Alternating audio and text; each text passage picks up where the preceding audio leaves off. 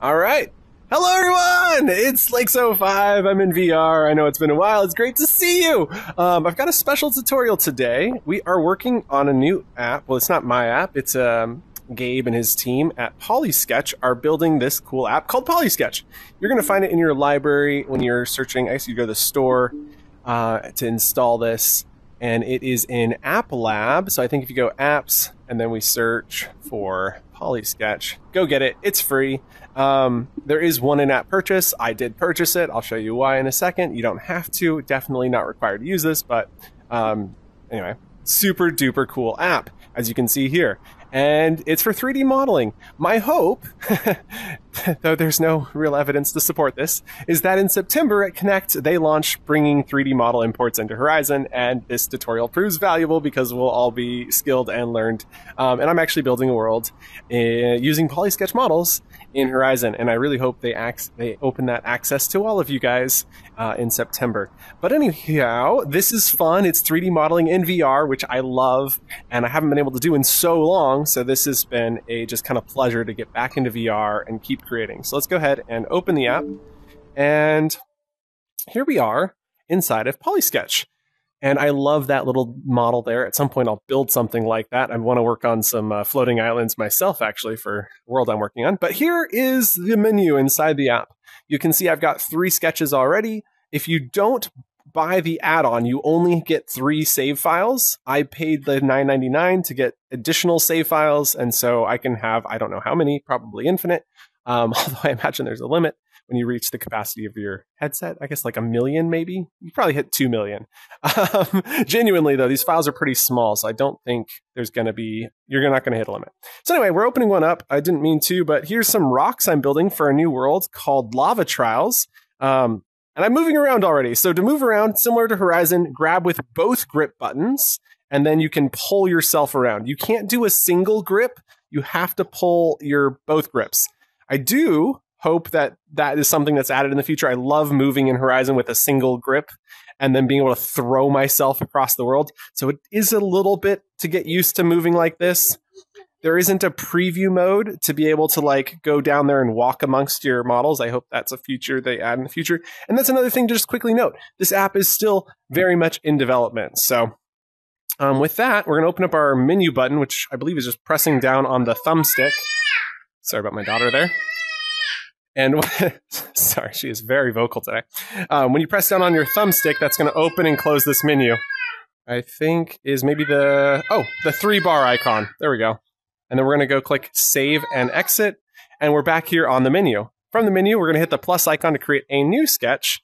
And now that we're in here, if you're modeling, you can model right here in the center of this grid. And from the center of this grid, you can start your model, but you don't have to. You can kind of be anywhere. And so what we're going to do is go ahead and click, we need to create a new model. So, but first, I want to open up the plus, or this menu I showed you a minute ago. And from this menu, and by the way, I'm still learning, so there's a lot of tutorials that Polysketch team is making, so definitely watch those tutorials. I just want to give you a quick start guide to get you in and start creating. So this button to create is where we're going to start. Oh, look, they've even got a video you can watch here. And I want to create a new model. It's been a second since I did this. Why do I remember it being a little, oh, because it's the other menu. I'm mixing these 2 menus up. Oh, this is the quick tips menu. And then this is the menu I was thinking of. I mixed these 2 buttons. I'm so sorry. So you got the hamburger icon, which is the one below, the recessed button, and then you've got the thumbstick. Okay, got it. Now I understand why I was mixed. Here it is, the new poly shape. That's what we wanted. This is the button I was looking for. So go ahead and click on that, and now we can draw a shape. But first, I want to turn on snapping. So if I open up my menu once I've created and I'm inside of a poly shape, I can turn snapping on from the top here. And with snapping turned on, when I start drawing, I can like keep it all aligned. So let's try this out. I'm going to click here. And so you can see the snapping icon there. And I want to do, I'm making a cave. So then you press the plus icon here, the bottom button on your controller. And that's going to add another point. And so I want to make a relatively large cave. So I'm going to kind of move around in the real world to do this a little bit. And we can always add more points later too. Yeah, we'll go out this way and then this way. And then this isn't something that's like super duper easy right off the get-go. So just know that like it does take some practice and work.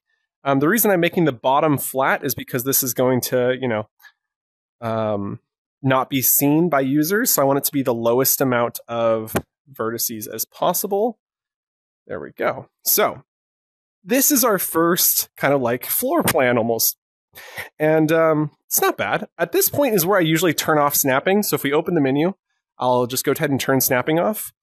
And then I want to extrude this surface out. And so when I put my hand in, you'll see I need to press down on the special button. So that's my index trigger, which is going to bring up the extrude tool. And then from extrude, I can bring this up. Now, if I press down on both grab triggers at the same time, I can shrink this down and create kind of like a mountain peak here, which I think I want to leave more like that. And there we go. So I want to kind of make this sort of organic structure and then carve into it to make a cave. So that's a kind of a nice looking, you know, mountainish shape. I can come up here and add some more lines. So if I draw from here, I can just click with my index trigger, draw to there. And what that allows me to do is go back to special for extrude and pull on this, and then using both grab triggers, shrink that in. And then I've got that kind of like split top there. I could then drag across here and then do something like, see this point? I can actually grab this point by holding and grabbing with my grab trigger and move this around so it doesn't look as, you know, man-made. And so then I can also add a point on this line and drag that to here to split these up.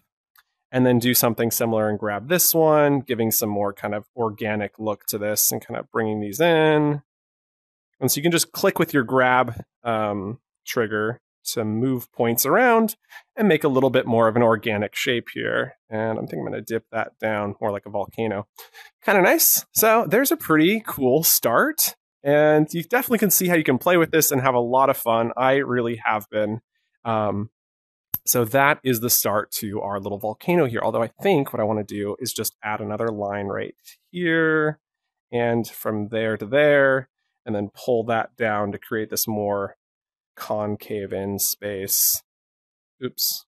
Click undo. So you get your undo and redo buttons there. Oh, somehow that's actually 2. If I grab this, I can actually hit the delete button, but that will cause this to happen. And I don't yet know how to fix this. I need to watch more tutorials. But in my to-do list for today, I wanted to leave a gap. So I'm actually going to leave this to be fixed in Blender, which is the second part of this tutorial. So we'll leave this hole here because sometimes that happens. And if you catch it early on, just hit undo and try some other way of going about it, right? Like you could do down, like that totally works too. But in our case, I want to delete this so that we can fix it later. So pulling or clicking the X button to delete. Nice.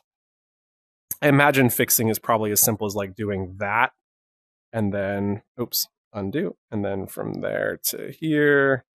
Oh no, it's getting worse. Undo. I know how to fix it in Blender. I don't know how to, oh gosh.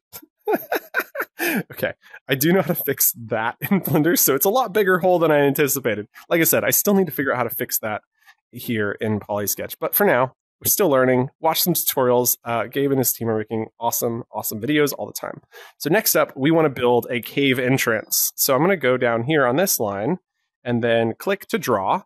And you want to make sure it's pink. That means you're drawing on this surface. And we're going to go ahead and kind of make this a little more organic. So I had a plus icon here, icon there. I'm a little nervous here with my shape. And right there. Okay, it did work. I was like, oh no, what have I done? And so I'm going to move this up. So I'm going to grab this and pull it upwards a little bit more over here and over there. And that's kind of turning into the cave-like structure I was looking for. Let me bring that in a little bit. Something like that. Okay, so there is my like starting point of a cave. So now if I go to special and extrude, we're used to extruding outward, but you can actually extrude inward. And we can do this. And if I grab with both grab triggers, we can actually shrink it down a little bit and create this really nice organic entrance. And then we can continue extruding that inwards. And we can also grab a plus symbol, right, to add a point. So we can create this, oops, like tunnel. And I think I'm going to leave that there. And so that's kind of a nice looking cave. And then we can just like modify the end to have more points on it so we can make it a little more of an organic ending. So I'm thinking to right there, from there to here, from here to there, from there to here, and then from there to there. Should allow me to go and grab these points one at a time using my grab trigger and build a little bit more of an organic kind of ending there. There we go. Nice. So this is our model we've built in Polysketch. And as you can imagine, this can be a lot of fun. I am not going to get into a lot of the specific details because I just want to show you like how to optimize this model next, because that's, you know, a good thing to learn. So we're going to bring it into Blender, okay? Sorry.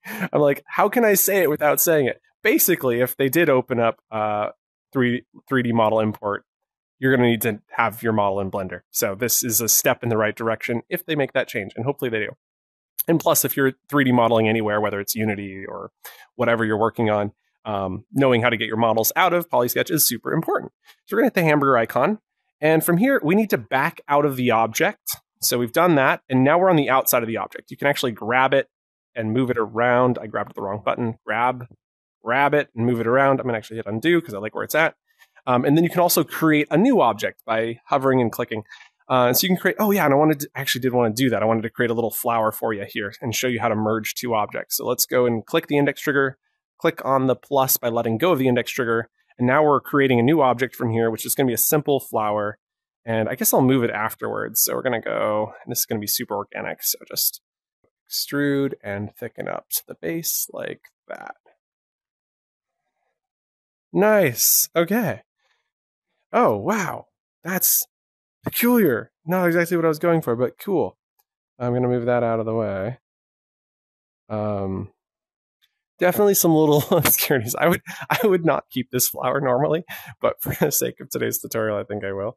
But anyway, it is a good starting point. Now we're going to go ahead and click on our menu icon, back out of the object, move the object. I'm actually going to scale it down and then place it right here at the entrance of our cave. So we'll scale that some more. So I'm imagining this being a pretty big cave and this being a pretty small flower. So just a nice little aesthetic touch there. Nice. Okay, now there's a way to color and paint it in here, but I plan to do all my texturing inside of Blender. So it's time to save the file. So we can hit save. We can also hit export scene, which exports it. And now I will see you on my computer. It's Lix05 in the real, and I'm so excited. You should be seeing my screen right now. And if you've connected your headset to your computer with a cable and you're on Mac OS specifically, you're going to need Android file transfer. So you have to go install that. That's going to allow you to get this thing to pop up. In headset, you have to make sure to allow USB device connection. There's a pop-up. You have to press it. It's in your notifications center. And then on Mac specifically, you also have to approve that device's connection. On Windows, it's a little simpler. You still have to do the thing in VR where you have to hit the notification and allow USB connection. But on Windows, it's just going to open up. You don't need Android file transfer. It just automatically allows you to copy files from your Quest headset. And inside there, you're going to see a Documents folder. And in Documents, you'll find Polysketch. Then inside of Polysketch, you'll find Exports, and then under Exports, you'll see your GLB file, which is just a 3D model file. There's also a Reference Images folder here, which I think you can copy photos in, like if I drag this rock texture in. Oh yeah, you totally can go the other way around. So you can bring images into Polysketch. I haven't tried that feature out yet, but it looks pretty cool. So I'll have to try that some other time with that picture. In fact, was there? Oh, anyway, let's not get sidetracked. So we're going to take this sketch and bring it into our computer. You can also do this with SideQuest if you happen to have SideQuest installed. So over here in my Rocky Cave tutorial folder, I'm going to create a new 3D models folder. And this is where I'm going to create a new folder called GLB, where I will drag and drop the GLB file in. And now I've got this for bringing into Blender. I've got this little checklist over here that I'll be glancing at occasionally. If you don't have a good cable, I'm supposed to remind you that sheardrop.io exists, except I believe it only has access to photos and videos. So the cable does matter. So if you're not seeing your headset connected or you're having some other issues, I only have one cable that actually works for me. I have two of the exact same cable, but one of them seems to have worn down to the point where it doesn't work, and I have to use that one. Thicker, smaller cables kind of like work better. So I do have like a really short one, but then you have to like put your headset down on the computer. It's really painful on the neck. But yeah, cable matters, so that's an important note. So now we're gonna go ahead and bring this into Blender. So let's go ahead and do that. I'm gonna open up Blender, and here it is. And then the first thing I do when I enter Blender, just like all of y'all probably do, is delete everything. If you never installed Blender before, go ahead and do that. And then if you didn't see what I just did there, I selected everything by holding Shift, then right-clicked, delete hierarchy. Boom, it's gone. Then we go down to File, Import a GLTF, and it's stored inside of, we put that on the desktop, we put that in Polysketch, Tutorials, Rocky Cave Tutorial, 3 new models, GLB, there it is. Okay, so we're going to import this GLTF 2.0 type file. And now once it's in here, you can look at it. We can't really see it just yet because it's so far away. I have a trick for that. Under View, you can go to Frame Selected. I use the or backslash.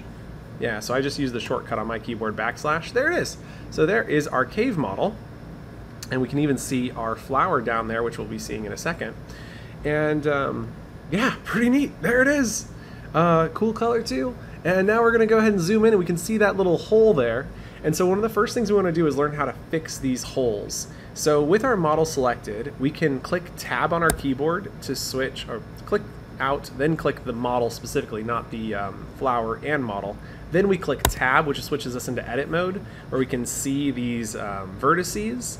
And then from here, I can select 3 vertices, or even the entire selection. I haven't done this in a minute, so let's give this a go. If I select all of these and then hit, I believe it's F, it fills it in, but it doesn't triangulate it, so you have to do that again, but hit, it is Alt F, and that triangulates it for us so that it is in triangles. I might have to do it one more time for this one. Alt F, no, that didn't work. This should have broken into triangles. Let me try that one more time. Alt F. Games really like triangles, so maybe, I don't know what's going on there. Let me try this.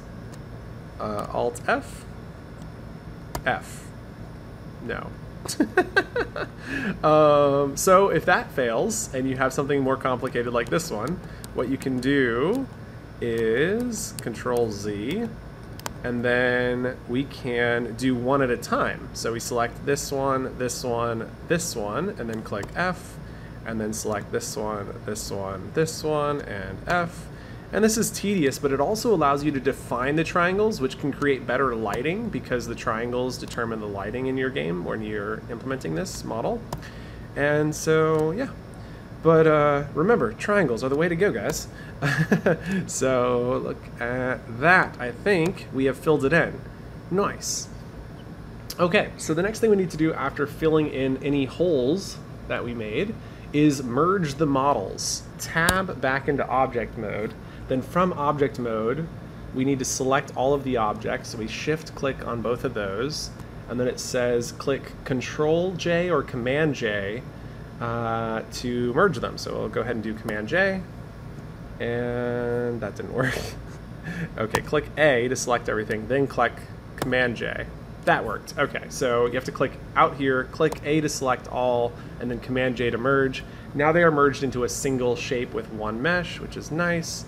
Let's make sure that flower is still down there. It is, and it's in the place that we positioned it in Polysketch. Nice. Okay. So at this point, it's good to like name these appropriately. So we've got kind of like our cave with flower, and then I'm going to name that out here as well, cave with flower.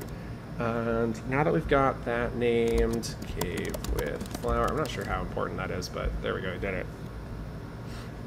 Why? I think these are both textures, right? Yeah, so those are the textures for the flower and the cave. And I think we want to go, this is not on the to-do list. I'm like, just delete them. We'll come back to that. Okay, so the next step on here is to reset the origin, which we tried to do. So we click on this, click object, and then set origin geometry to origin. And that works, but the problem is the position is off. So we click over here and then change this to 0, 0, 0, and now it's perfect. Okay. And it's not like centered, but like it's better. So if you have better advice for this, please leave it in the comments, because definitely still learning myself. But I'm pretty happy with that.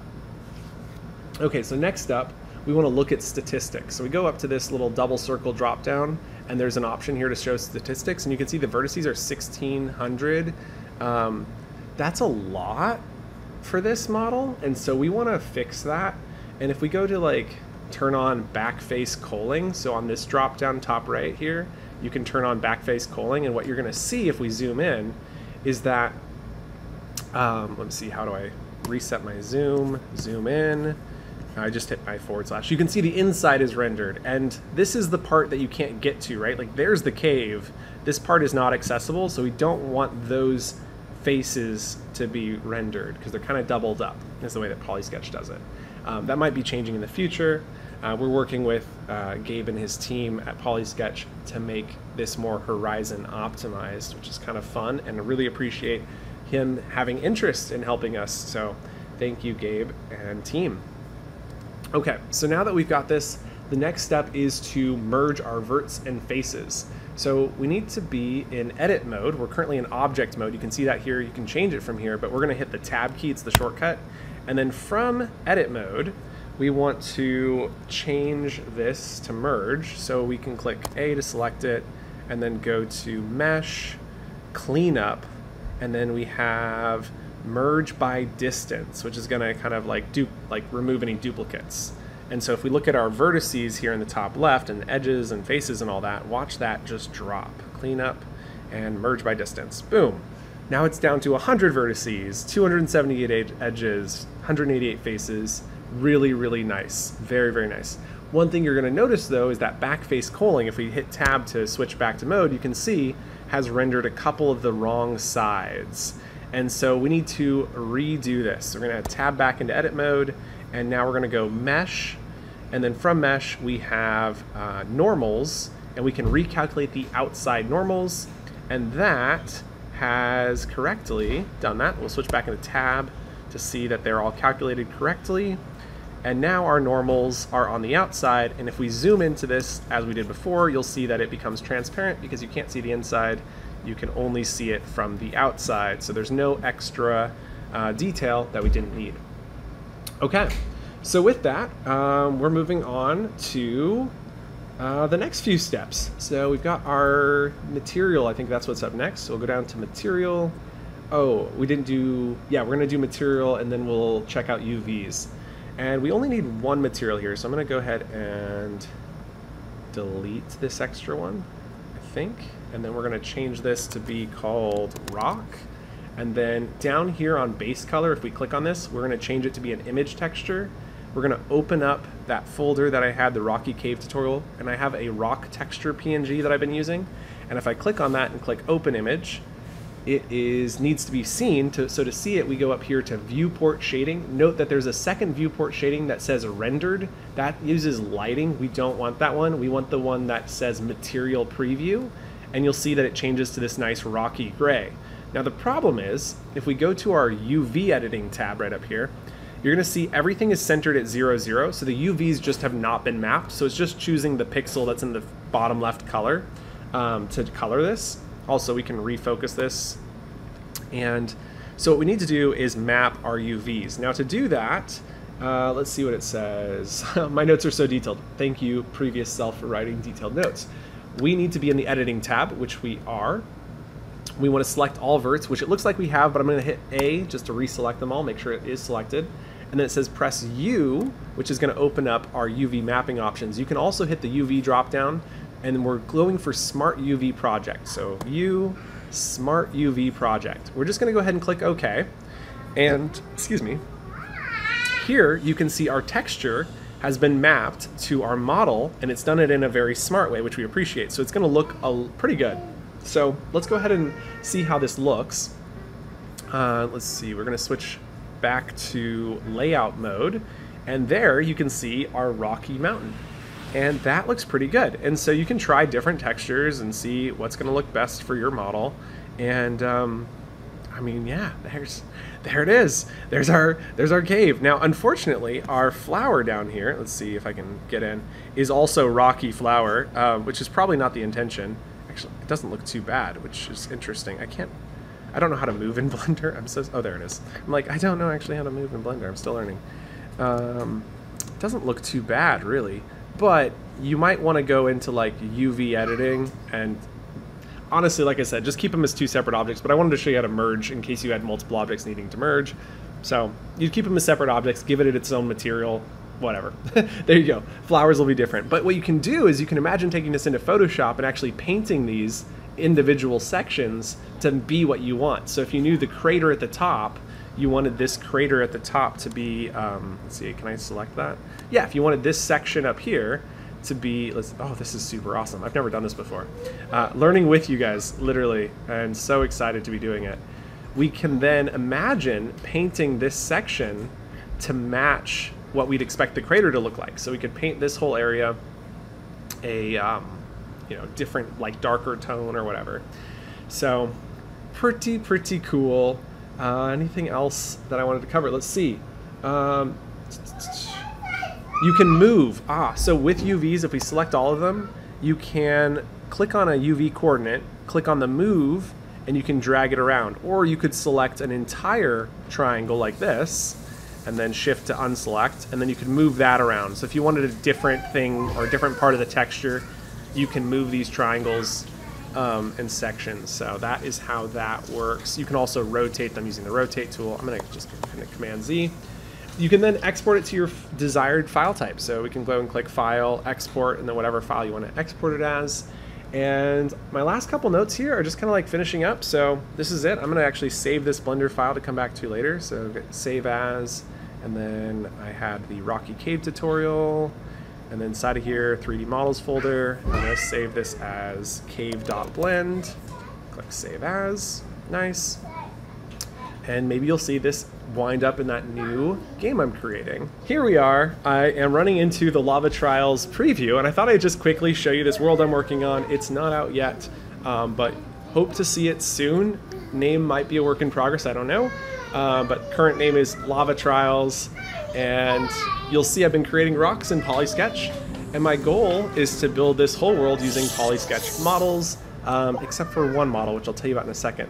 And unfortunately, the ground color isn't working, but you can see there's all these models, and you have to find a safe path, which I must just be getting super lucky. What the heck? Oh my gosh, this never happens. Ah, okay. I was like, what the heck is this luck? Normally, they fall out from underneath you. Ah, like that. And, but somehow I found a nice straightaway. So you just follow the rocks and try to make it to the other side, and it's kind of a work in progress. I'm not sure exactly where we're going, but it is a thing, and I look forward to seeing it. Okie doke. Well, there you go, guys. That is the end. Thank you so much for checking out this tutorial. If you have any questions, leave them in the comments. Join us on Discord. We've got a 3D modeling section in the Vidyuu Discord. We've also got a Unity section if you've been working in Unity. I know I have personally been working on some projects, which is what I finally wanted to end on. Oh my gosh, almost forgot. Vidyuu.com has a new page called Terrain Generator, and this is something I cover in a live stream on my personal Lake05 live channel. But feel free to check this out. It is for generating terrain. And if you go to youtube.com/@Lake05, that's my personal channel. And I've got in the first minute of this late night coding hangout video, an introduction on how to use it. So feel free to check that out after this video, and I will see you in Horizon. Bye!